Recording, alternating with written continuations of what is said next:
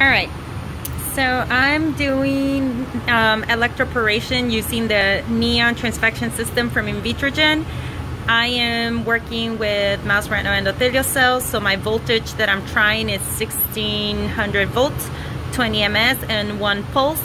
And I am using, because I'm testing to see how many reactions do I need to get a good electroporation using the 6-well plates. So I'm using the 100 microliter pipette tip, and see, note how it's all the way in the top and there's like no bubbles whatsoever.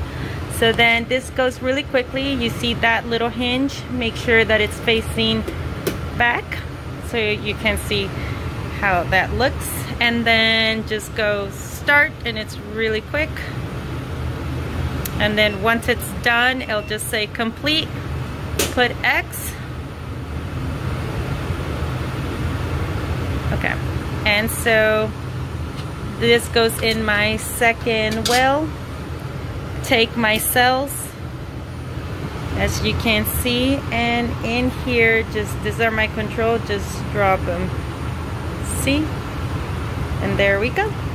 So we're going to go ahead and do the one for GFP. So here is your pipetter. Make sure that you press all the way down. You're gonna see that come out.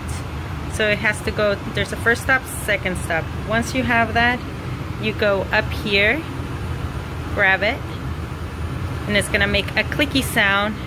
And then note that that golden part is all the way in the top. When you go in here, see how like the tip moves down. Make sure there's no bubbles.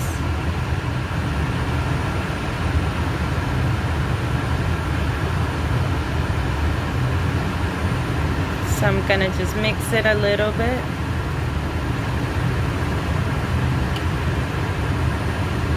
Oh, there's a bubble, so let's do this again.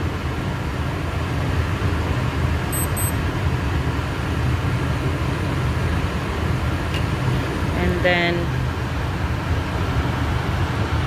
no bubbles, look at that. Beautiful. So we put it here. Start. If there's a bubble, it will give us an error, but if there isn't, works great.